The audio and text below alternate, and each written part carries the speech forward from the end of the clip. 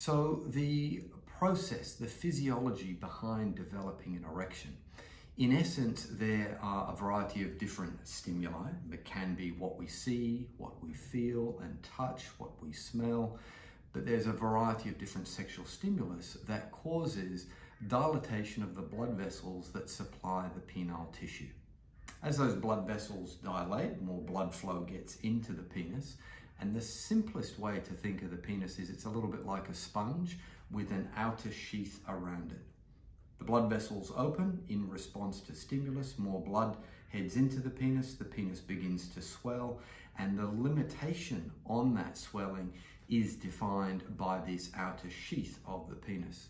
More blood goes in than blood comes out, and as those blood vessels swell and the tissue expands, the veins that drain the penis are compressed, and so there's engorgement of the penis and the erection takes place.